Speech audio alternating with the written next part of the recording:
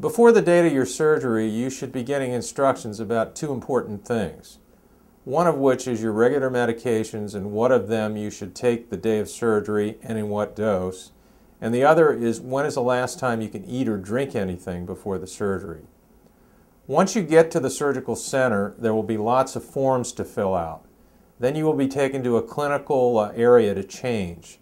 Next, you will be in a recliner type of chair, gurney, or bed where you will meet the anesthesiologist.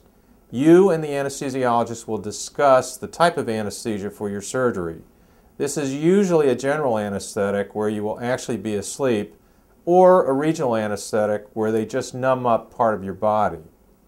While in the preoperative area, several more things will happen. One is that you will be asked to identify and mark which knee it is you are to have your surgery on that day. Secondly, your knee will be shaved if necessary. You will have an IV started and be given some medication such as an antibiotic before the surgical procedure. You will then be taken to the operating room where your surgery will be performed. Once you get onto the operating table, you will be given an anesthetic and your knee will be scrubbed carefully. Your anesthesiologist will sit right by your head during the entire procedure and carefully monitor your medical condition.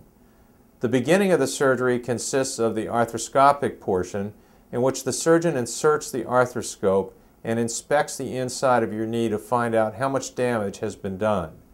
The arthroscope is a small tube inserted through a small incision that allows the surgeon to see everything inside your knee and displays it on a television screen. After examining the knee and determining what damage there is, the next step is to harvest the graft from your body, such as part of your patellar tendon or perhaps part of your hamstring, or to use a cadaver graft, which is someone else's tissue.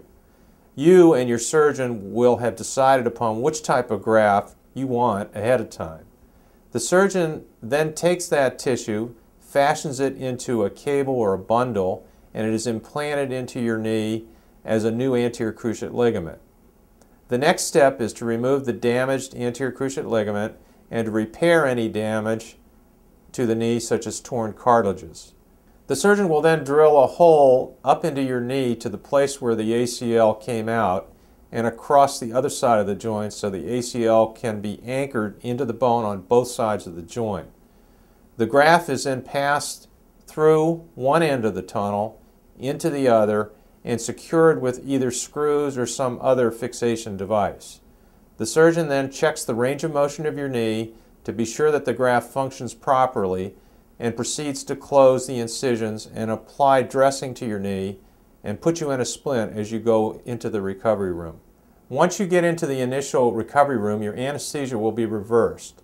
You might have some discomfort and your nurse will ask you if you would like any pain medication.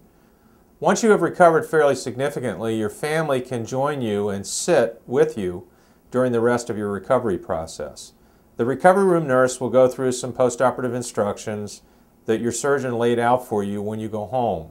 These instructions concern such things as medications like antibiotics and pain pills, diet, when and what to eat, how to use the ice packs or a cooling cuff to prevent swelling, your activity levels such as how you get up with crutches and how long you have to use them, and when you should start doing your exercises.